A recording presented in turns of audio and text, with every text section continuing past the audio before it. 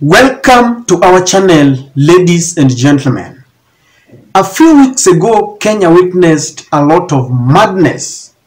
To be precise, I'm talking about the invasion of the Kenyatta's land in Northlands, and they cut down trees, took away animals, and burnt that land, courtesy of orders from the members of parliament from Mount Kenya. But it is reported that the goons are coming back to their senses and they are secretly returning the animals that they had taken from the land. Very quickly, let us go to what is reported. They say Kenyatta family recover Kenya shillings 900,000 sheep from Northland city raid. Each of those exotic sheep cost 50,000 Kenya shillings. There were about 1,400 exotic sheep that were stolen from the land.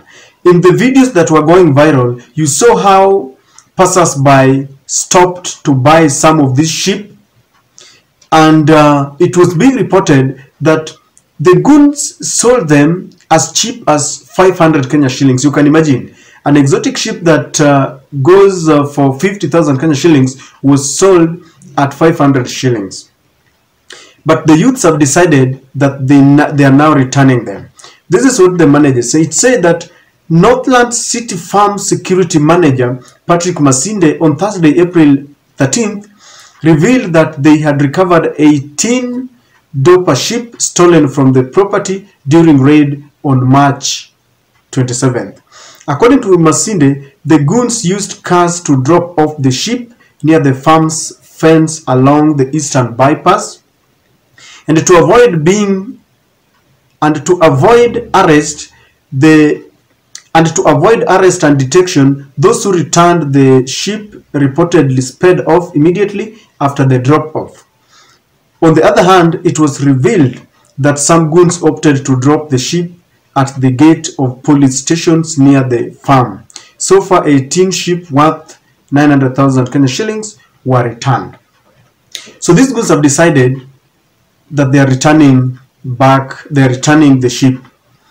It is also reported there that on 12th, some goons dropped 5 sheep at Dandora police station and they just sped off. So the police would call the Kenyatta family to identify if those sheep belong to them and their secret identification marks that they had placed. And so they have recovered 18 sheep that is worth 900,000 Kenya shillings, and they continue to appeal to those who are still holding some of those sheep to return, because the manager was saying that even though they have been returned, they are in bad condition. Remember, these sheep were under treatment, under special care. They are not the ordinary ones that we are used to.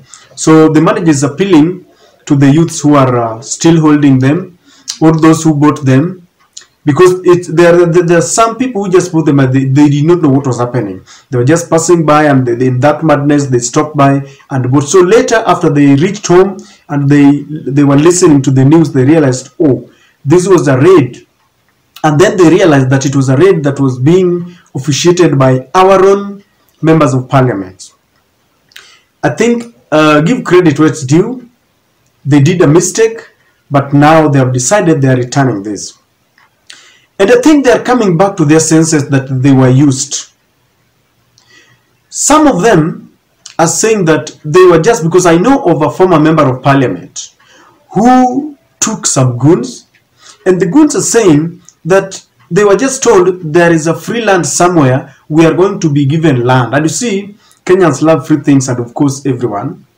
So they went there hoping that there was some free land that they were going to be given. Some of them didn't even know that it was going to be a takeover from a private land. So in that madness, they realized that people are cutting down trees and people are taking sheep. So they decided, okay, if this is what is happening, let us take some few with us. Some of them reached that place and made a secret U-turn, and they vanished because they realized this is not what we were told. We were told there's some free land. So they have realized they were being used, and they have decided we are returning the sheep.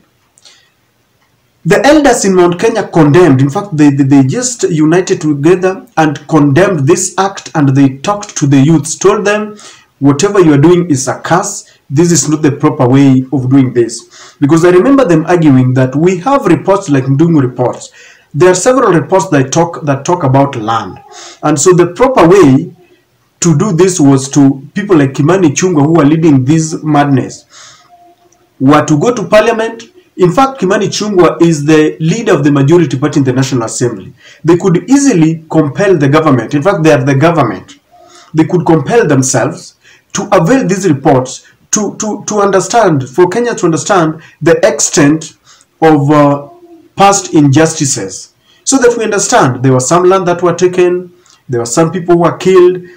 And I remember they were talking about truth and reconciliation committees to be formed so that Kenyans can, just say, okay, here we went wrong, and they apologize like what happened in South Africa.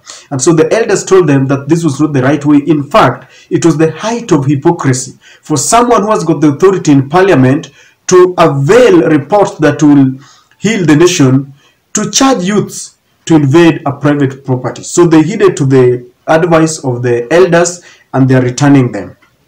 They are sending a message, a coded message, that they are not very ready to be used again, and that is why they are defying the orders and they are defying these orders, and they are returning the ship.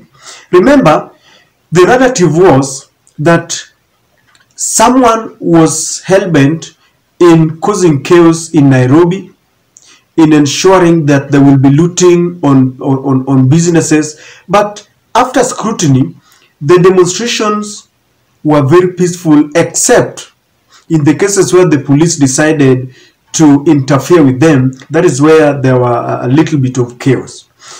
Rigathi Gachagua had said that these demonstrations were meant to interfere with the Kikuyu businesses. But then these youth later, after looking at facts, they realized it was not about looting.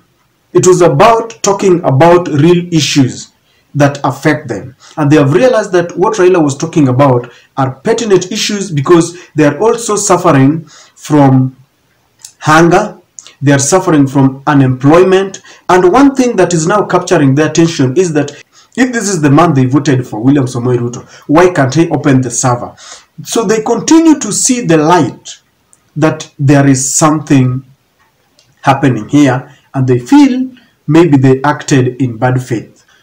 The real issue was to stop demonstrations that were meant to compel the government to act on behalf of the Wananchi, because when they were campaigning, they had promised that they would bring down the cost of living. This has not happened. So these goons and the youths who are used are slowly coming back to terms, and they're asking questions. This government promised us, the one they were campaigning, that they will do this and that, but they are unable to do it. Now that Raila is questioning them why they can't do it, they now pile a lot of fallacious allegations against this government, and they have realized that Uhuru was innocent. Uhuru was being accused of sponsoring these demonstrations, but they are soon realizing that Uhuru was very innocent, and they are realizing that the government used them, the government hoodwinked them, and now they are sending a warning that they have realized the truth. And I hope moving forward, this defiance will continue. Moving forward, they will face the government, they will face Rigathi Gachagua, they will face Ichungwa, they will face Ndindi Nyoro, and tell them on their face that they are not ready to be used. And let me just say something here. To all our youths, we only have two tribes in Kenya, the rich and the poor, the haves and the have-nots. Don't let yourself be used again. To the youths who returned the animals, the sheep, this is a good thing, and this is the way to go. If there is anyone who got those sheep, if there is anyone who stole and you still hold them, kindly return them before it's too late, so that they can be attended to, and this will be a good thing. And peace must prevail in our country. And this is my take.